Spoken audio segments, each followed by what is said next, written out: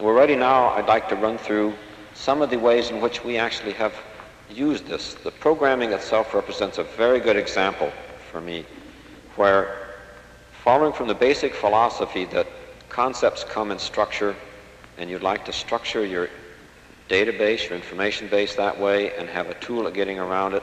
I think that the way we've got our records for our programming organized, and then the special languages, using the hierarchy, using the names of places in there as labels of statements, so both NLS treats them as a name it can jump to. The compiler that compiles those files we were looking at treats those as the labels for those subroutines and procedures.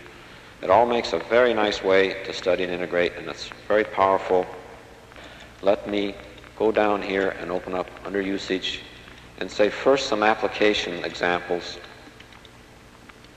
The next thing, you want to study or modify papers. All right, it happens to be that we wrote a paper for these proceedings.